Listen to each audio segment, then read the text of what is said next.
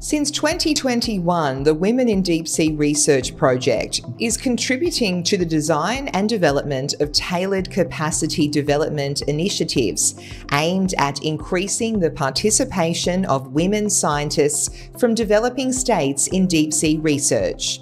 The project, which is jointly implemented by the International Seabed Authority and the Office of the High Representative of the United Nations for Least Developing Countries, Landlocked Developing Countries, and Small Island Developing States, sees the contribution of more than 20 partners representing member states, research institutions, the private sector, and international and regional organisations.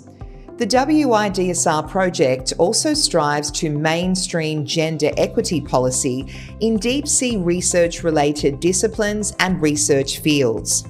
In 2022, the project published the first ever gender mapping study in deep sea research with a focus on LDCs, LLDCs, and SIDS.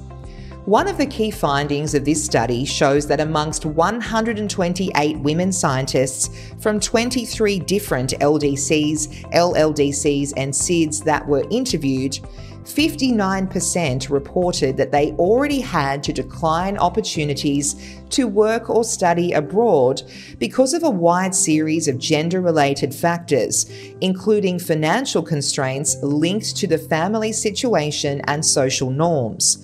As part of the recommendations identified by the study to overcome such challenges was the need to rely on support from peers, leading to the identification of the establishment of a dedicated mentoring program.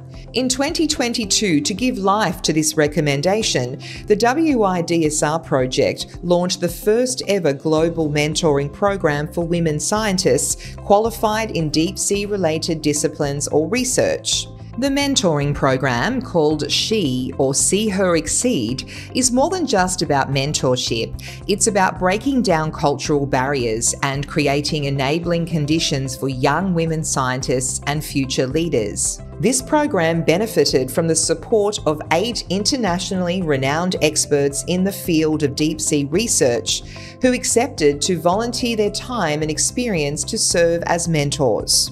After a very thorough selection, 8 women scientists from different parts of the world were matched with their mentors.